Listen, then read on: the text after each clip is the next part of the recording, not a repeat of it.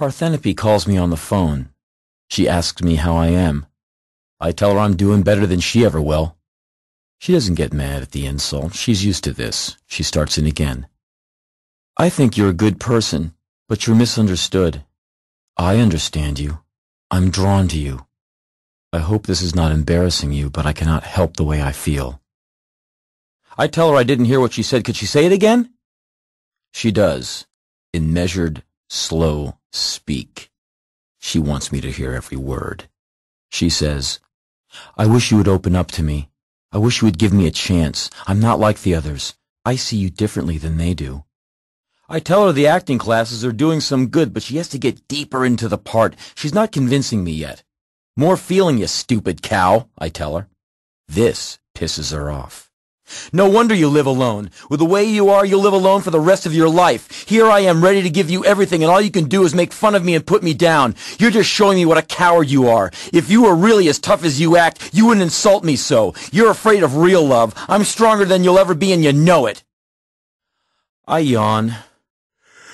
Probably, I reply. That sounds good. We'll go with that one. You need me, you son of a bitch. You motherfucker. You need me. She's really mad now. I wait for her breathing to slow down and then ask her, Is there anything else you wanted to talk about, or was that it? I hear the phone smash against the wall and glass break. I hang up and take the CD of Black Sabbath's misunderstood masterpiece, Sabbath Bloody Sabbath, off pause and resume my night. The next day I got a call from a friend who lives in her building.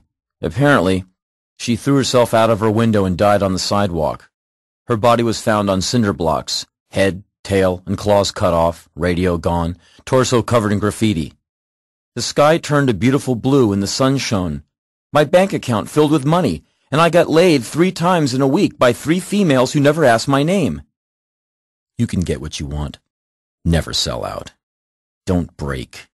Don't weaken. Don't let the kindness of strangers be your salvation, for it is no salvation at all. Unless you sleep alone, you sleep with the enemy. Never come out of the storm. On the other hand, maybe you should. You probably don't have what it takes to go the hard way. Come out of the cold and sit by the fire. Let them warm you with smiles and the promise of friendship's fortune.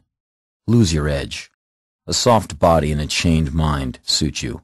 Chances are, you don't have what it takes to walk the frozen trail. So stay home.